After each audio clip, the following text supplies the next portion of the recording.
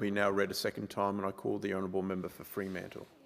Thank you, Deputy Speaker, and I'm very happy to speak in support of the bills which implement Australia's commitments under the Australia-India Economic Cooperation and Trade Agreement and under the Australia-United Kingdom Free Trade Agreement. The free trade agreements with India and the United Kingdom are, in their own ways, of very substantial value to Australia. They're built upon the depth and quality of the relationship between Australia and India and between Australia and the United Kingdom. And those relationships include considerable person-to-person links. They include complementary trade and investment interests, an important shared history of international engagement and cooperation, and a shared commitment to dealing with a range of strategic, economic and environmental challenges, none of which can be handled without concerted and collaborative effort. Deputy Speaker, the suite of legislation we debate here today forms a key requirement for the timely ratification of these agreements, which the Albanese Labor government is absolutely focused on delivering. It's a further instalment of Australia's consistent performance as an active and reliable trading partner. And I'll just pick up a couple of things that the member for Page said. I mean, in the last couple of months, there's been a slightly odd effort by those opposite, some of whom know the process around these things well enough to realise that the effort they've been engaged in is faintly ridiculous. The effort has been to somehow suggest that the current government isn't moving quickly enough to see the ratification of these agreements. And of course that's just rubbish. I mean, we have in this country and in this parliament a committee process that helps give us the highest quality agreement making that the Australian community can expect. And it does involve the Joint Standing Committee on Treaties, and that committee, which I chair, Deputy Speaker, expedited the consideration of these agreements and has ensured that the reports have been tabled in order for the legislation to come before the Parliament and for the agreements to be ratified. So the idea that there somehow has been anything less than focused, timely action by the Albanese Labor government is just a made-up fairy tale prosecuted by those opposite. In any case, both of these agreements are especially timely. They're especially timely at a point where Australia needs to enable trade diversification as much as trade growth, and the effective ratification of the agreements before the end of the year will mean that Australian exporting businesses get two closely successive tariff cuts. The first will apply on entry into force and the second will occur on the 1st of January next year. That double tariff cut, needless to say, should be a welcome end-of-year prospect for Australian export businesses. They have faced choppy economic waters in the wake of the pandemic and, unfortunately, in the aftermath of China's geo-economic coercion. For a range of sectors around this nation, the double tariff cut will provide either an immediate boost or the prospect in short order of opening up new opportunities as we head into 2023 and beyond. In addition to the benefit of tariff reductions and increased tariff-free quotas in some areas, the India and UK agreements serve to diversify and deepen Australia's set of trading relationships. Deputy Speaker, there's no doubt that within our Indo-Pacific region, India represents an absolutely critical international partnership for Australia for lots of reasons, with a huge potential to be realised between our two nations in the decade to come. It's worth noting that for India, this agreement is the country's first free trade agreement with a major developed country in over 10 years. That goes to show how significant it is for India and how precious this kind of agreement is. It shows you the extent to which it is a long sought after and hard-won achievement. The negotiations on which it is based began back in 2011, more than a decade ago. It has been the commendable work, of the Department of Foreign Affairs and Trade and ministers on both sides over many years, which have led us here today. I would like to acknowledge, putting the silly partisan games aside, I would like to acknowledge the work of the member for Wannon, the former Minister for Trade, who signed this agreement. He signed it in April this year, and indeed he signed the UK agreement. He signed that agreement virtually in 2021 in the circumstance of the pandemic. And I'm sure that the member for Wannon, the member for Page, if he had his time again, and other people will stand up and note that the negotiations began under the former Labor government back in 2011. They're being delivered, of course, by this Labor government. I don't remember that being mentioned, but I'm sure from this point on that will be mentioned. Yeah. So this agreement eliminates tariffs on over 90% of Australian goods exports by value to India, and it does provide new opportunities for Australian services companies and professionals who seek to access the Indian market. It's already shown the way towards a more ambitious agreement between Australia and India in the form of the Comprehensive Economic Cooperation Agreement, which we hope will continue to advance towards completion. This agreement, very, very significant, the first that India has settled with a developed nation inside of 10 years, something we've worked on for more than 11 years. Very, very significant, but it is nevertheless what's regarded as an early harvest agreement, a stepping stone towards that full agreement, which we look forward to, certainly Australian businesses look forward to. There's no question that India is embarking on a new approach that does involve greater trade ambition. It has set its sights on free trade agreements with the UK, the EU and Canada, among others. Crucially, though, this agreement ensures that Australia will not be excluded or left behind from any improved trade and market access that might follow from new agreements that India negotiates and settles in future. This agreement will open up more opportunities for trade, services and people-to-people connections for us here. Deputy Speaker, the Labor government has been clear in its first 6 months of operation, 6 months today, that building our relationship with India is a top priority. Next year, the Prime Minister will visit India twice to build closer economic ties and take part in the G20, which will be hosted by India. Our positive security partnership will also develop when Prime Minister Modi visits Australia for the Quad Partnership meeting in 2023. Deputy Speaker, steps like the AIECTA, which is the slightly awkward acronym we're giving to this agreement, the AIECTA, will contribute to bridging gaps between our two nations as trading partners, but also more broadly as communities within the Indo-Pacific.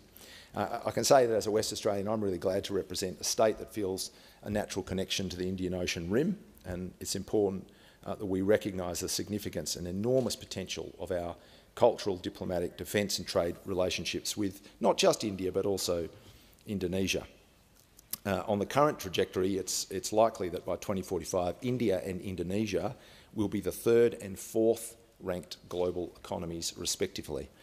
And while we understandably talk a lot about the significance, the economic significance of China as our largest trading partner, I think we sometimes forget the significance, or we undervalue and underemphasise the significance of both India and Indonesia. The reality is we've only just begun to explore the trade and investment opportunities between Australia and both of these critical Indo-Pacific partners. Just to take an example, the export of wine. I mean, we had a wine export to India that was in the hundreds and hundreds of millions of dollars, which of course unfortunately has been affected by the approach that China has chosen to take, a self-limiting and self-harming approach from the point of view of their consumers, but obviously a harmful approach from the point of view of Australian wine exporters. At the moment, total wine exports to India only total 20 million. So 20 million to India as compared to more than 500 million to China. That's why ensuring that we do even better than the agreement negotiated by the previous government with respect to wine is so important, because frankly, wine exporters in this country will tell you that it hasn't really opened the door for them in the way that they would like, and that's a market of enormous potential. I'm happy to say that India has been a shaping influence in my life. I did live in Maharashtra with my family for a year when I was 8. It was the first place I travelled under my own steam when I was 20. Indian history, or an aspect of Indian history, was a focus of my master's work at the University of Melbourne. I was fortunate to be an AsiaLink scholar in New Delhi in 1999 and to visit again 20 years later in 2019 as the Deputy Chair of the Energy and Environment Committee. Indian migration is one of the strongest threads of new multicultural vibrancy in my electorate. There's no doubt about that. And I'm glad that the Western Australian Parliament, the McGowan government, includes 4 members with with Indian heritage. Kevin Michelle, Dr. Jags Krishnan and Yasma Barakai, a very good friend of mine whose seat falls partly within the federal division of Fremantle. But Deputy Speaker, I want to turn briefly to the Australia-UK FTA and its enabling legislation. This agreement is Australia's most ambitious free trade agreement with any country other than New Zealand.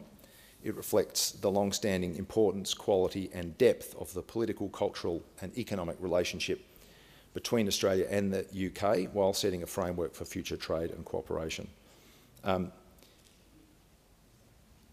It comes at a significant time, obviously considering what's happened between the UK and the EU.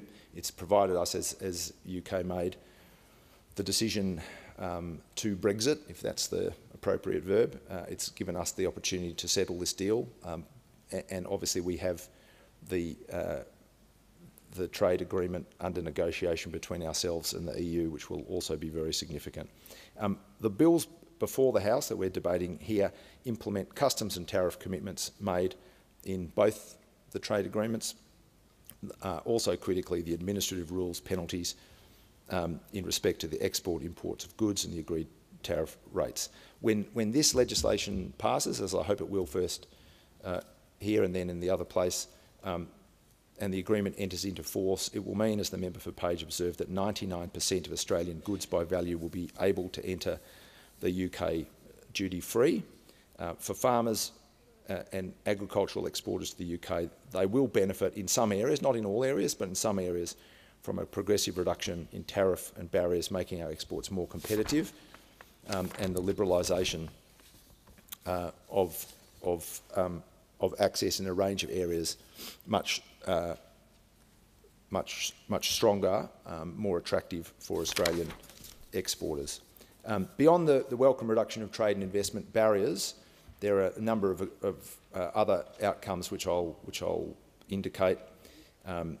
This agreement has a world-first chapter dedicated to promoting innovation and an Australian-first chapter that looks to enhance women's access to the full benefits of trade and investment. These are features of what we call kind of WTO plus agreements. They go well past what was traditionally included in trade and investment agreements. They include commitments on tackling modern slavery and also on labour standards, which are important. Above all, Deputy Speaker, an element of this agreement which shines through, I think, which is distinctive, are provisions in the agreement to advance Indigenous interests and open new opportunities for First Nations exporters, and that was certainly a focus of the conversation in the Joint Standing Committee on Treaties.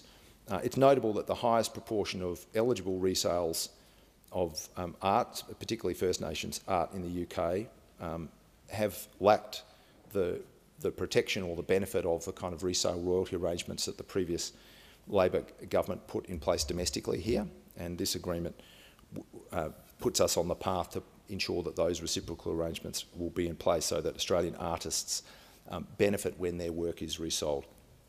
Other provisions include commitments from the UK to recognise the importance of genetic resources, traditional knowledge and cultural expression. These provisions are important for the agreement, but there's more work to be done. I'm sure everyone here will welcome the fact that the Foreign Minister has set out the Labor government's intention for there to be a specific First Nations foreign policy with a recruitment of an ambassador for First Nations people who will lead efforts to embed Indigenous perspectives, experiences and interests right across the full range of our external affairs engagements. In closing, Deputy Speaker, these two agreements have been years in the making. They've been years in the making through patient determination by Australia and strong collaboration between Australia and our partners, both India and the UK. They are the result of successful negotiations which have taken place over many years by hard-working officials in the Department of Foreign Affairs and Trade and by ministers, past and present, the member Wannon here in the chamber. Their progress in negotiation through government, through Parliament and the Treaties Committee, and now the enabling legislation in this place have enabled multi-partisan consideration, which is proper, and hopefully following this debate, the support in this House and support in the other place. As I noted earlier, the federal election in May caused a pause in the consideration of the agreements, one of which was only signed in April. But it's been appropriate that the government actually sought for the agreements to be dealt with properly and expeditiously. Those two things, properly and expeditiously, through the JSCOT, through the treaty agreement. There have been some people suggesting that's not been the case. That's absolutely what's happened, and it means that Australia delivers on our commitments and signals to our partners that this government is serious and committed to seeking far-reaching, ambitious trade agreements.